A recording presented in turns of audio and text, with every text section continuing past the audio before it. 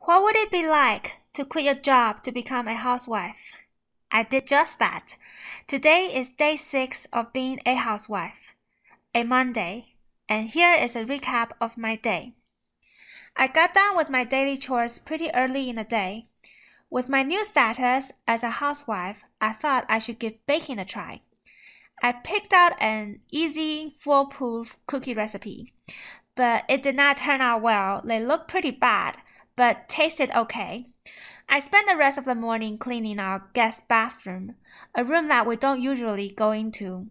Then I goofed off the rest of the afternoon, watched TV, read a little, browsed the internet, and did a face mask. It was just like taking a personal day off, or more like playing hooky, since it is Monday. I enjoy this, but in the back of my head, I also worried that I become dumb from not doing much with my days. It is about 7:40 p.m. and it is still bright outside. We already finished dinner, so it is very nice to have daylight left over to enjoy as a family.